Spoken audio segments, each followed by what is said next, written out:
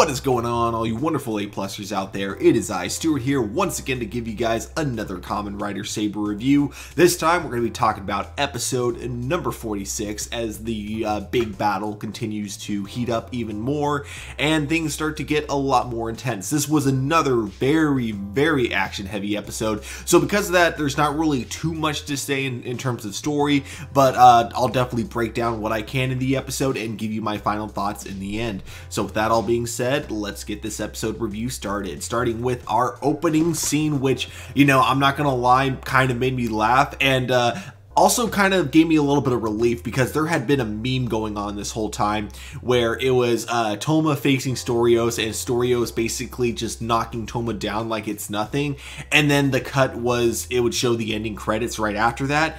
I thought that was legit because that's what I saw on Twitter before I saw the episode. Thankfully that is not the case. That was just the cold open. So yeah, basically Storious is really powerful, and as Touma tries to charge at him, Storious just kind of blasts him down with like an energy wave, causing Touma to get knocked down.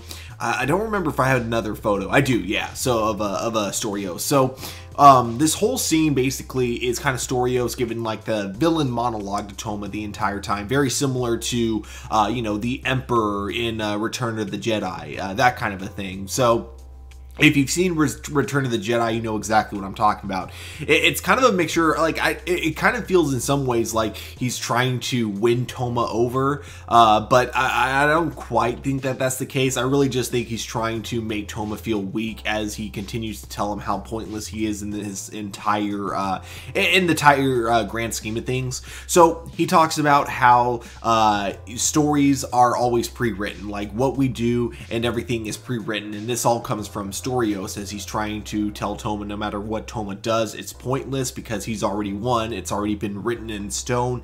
So no matter what Touma does, even everything that Toma's done on his journey to get to this point has all been written in stone.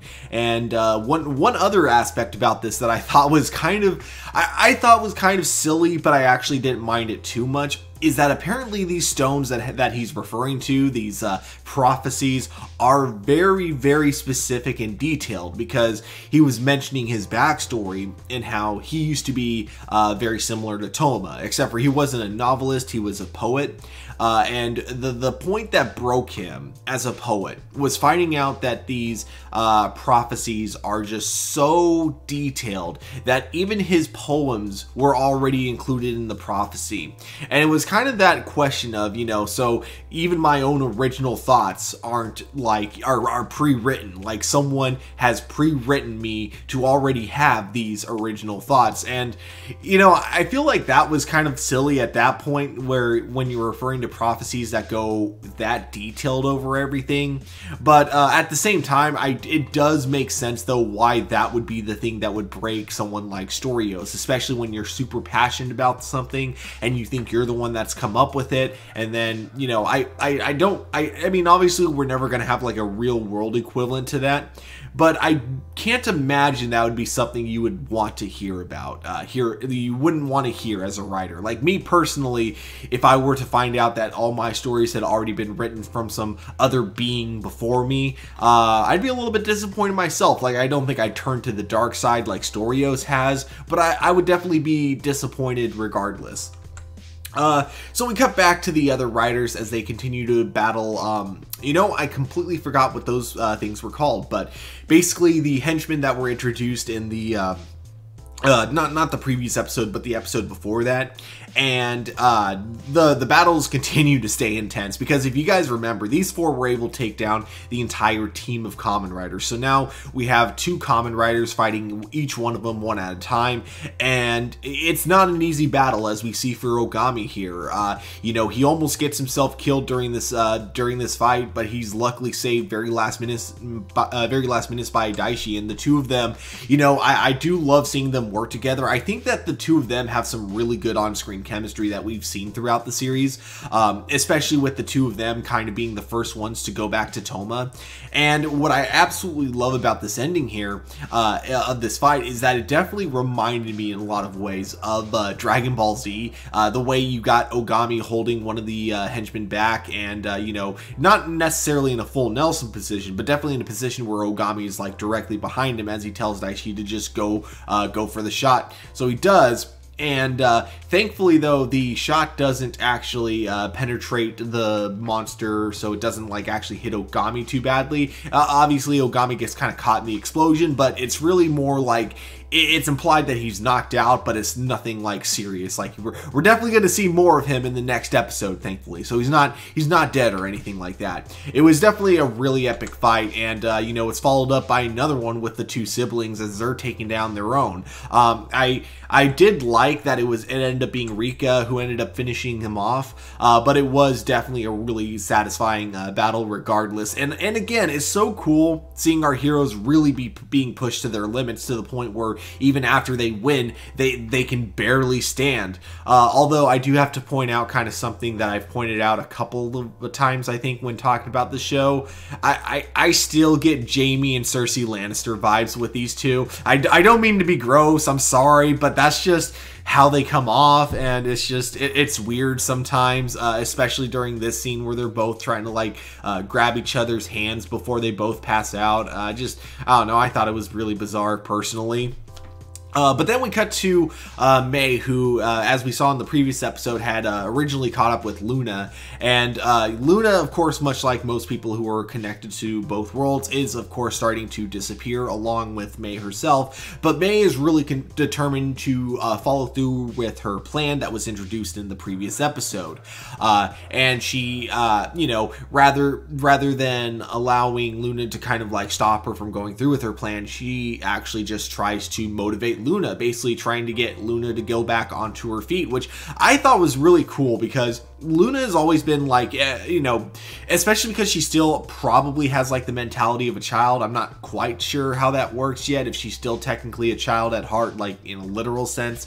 But, you know, she's definitely been a more kind of gentle character who definitely isn't one to really push herself to any limits or anything like that. She's really just been kind of there to drive the story forward. So it is cool seeing her actually be motivated to actually kind of push herself, and by Mei of all people, because, you know, even though she's not a Kamen Rider, she has always shown herself to be useful to the team when she needs to be.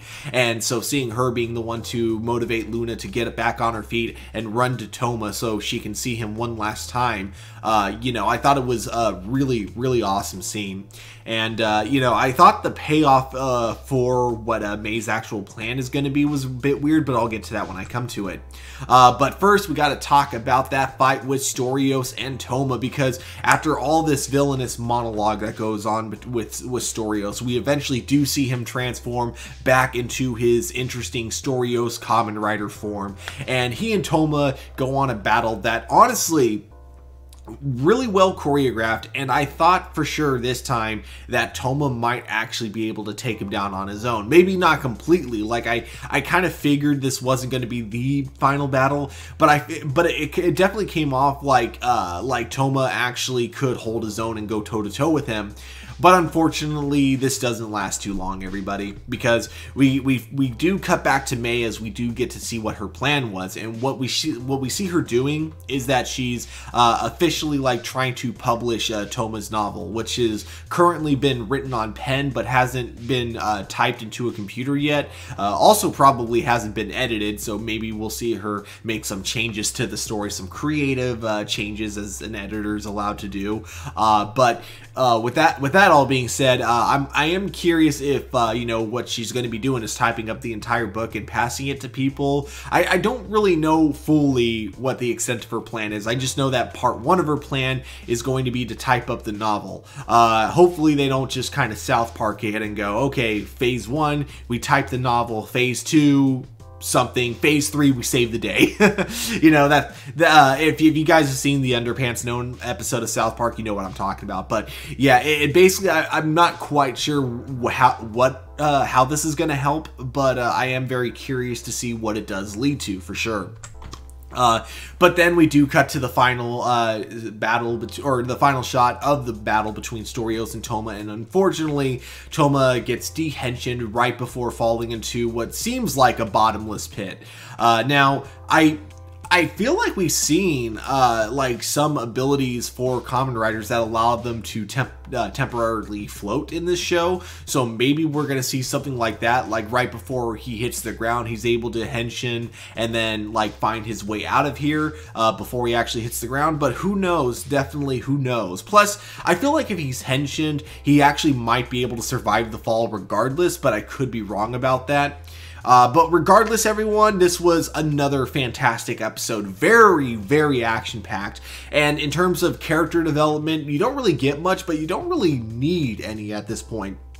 It's near the end of the series, so I feel like every character has basically fully developed at this point. I'd say the only real exception would be for Luna, because again, with Luna, she was ready to kind of give up once things got really tough for her. So having May being there to like kind of motivate her to get back on her feet, I thought that was a really cool moment. So it was definitely a character growth for her. But as for everyone else, more or less the same for them. But again, it's because we're at the end of the series, so we don't really need any more character growth from people. I feel like everyone has kind of fully developed at this point.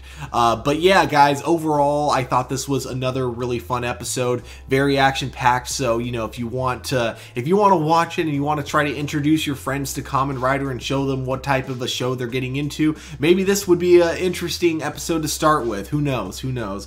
But guys, of course, at the end of the day, these are just my APlus opinions. We here at APlus Opinions always want to know what you guys think, so definitely let me know what you guys thought of the episode in the comments below. Be sure to hit that like button, subscribe to our channel, but guys, above all, don't forget to keep it APlus. I'll talk to you all next week.